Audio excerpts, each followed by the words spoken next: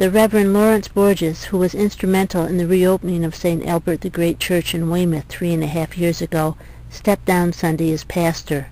The occasion was the 50th anniversary of his ordination as a priest. He is not retiring, but said the parish, revitalized and thriving, needs a younger priest now. Father Borges, who was 78, was assigned to St. Albert in June 2005 when the Archdiocese decided not to close the church after all. In 2004, parishioners had begun a 10-month vigil, vowing to remain open after the closing was ordered. Thank God St. Albert the Great Parish was reopened, and we're indebted to Cardinal Sean O'Malley for doing that. And he was able to realize that the parish should not have been closed in the first place, that it was a viable parish, it was a good parish, everything was going wonderfully well, and so it should not have been closed.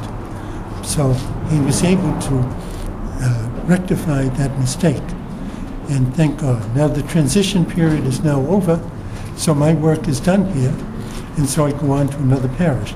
I wanted them to have a younger priest.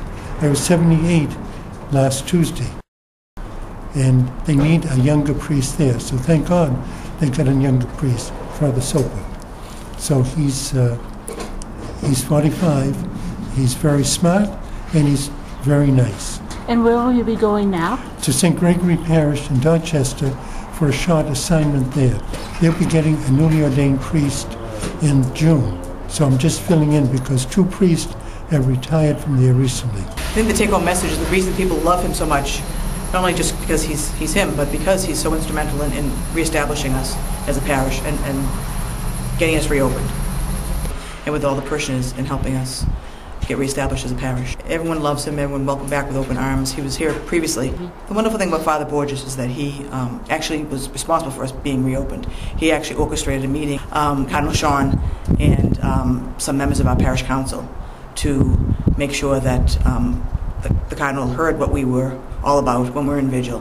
And he facilitated that whole thing. The Commonwealth of Massachusetts House of Representatives, be it hereby known to all that the Massachusetts House of Representatives offers its sincerest congratulations to Father Laurence J. Borges in recognition and celebration of your 50 years of service in the Catholic Church, your dedication to the St. Albert's Parish, and your commitment to the people of Weymouth and the community. Who was the Speaker of the House when this was signed? We've had a change in leadership. I'm not quite the Speaker of the House yet. But, this is signed by Speaker Salvatore De Masi, and he's passing it off to a fellow Italian, Robert DeLeo. This has become a collector's item, with De Masi's signature on it. I really did not have the wonderful advantage of knowing Father all that well, but I feel I do through his friends and his parishioners. They speak often of you so kindly and with such revered memories, and that I feel I get to know you. Yeah, I threatened you. He says he threatened you, I don't believe it. Congratulations on your 50th year of ordination after being ordained on February 2nd, 1959. I think I was 9, Father. The town of Weymouth would like to thank you for your extraordinary service to the members of this parish. This is Sue Scheibel, staff reporter for the Patriot Ledger and Gatehouse Media New England. For more coverage, see today's edition of the Patriot Ledger or go to patriotledger.com.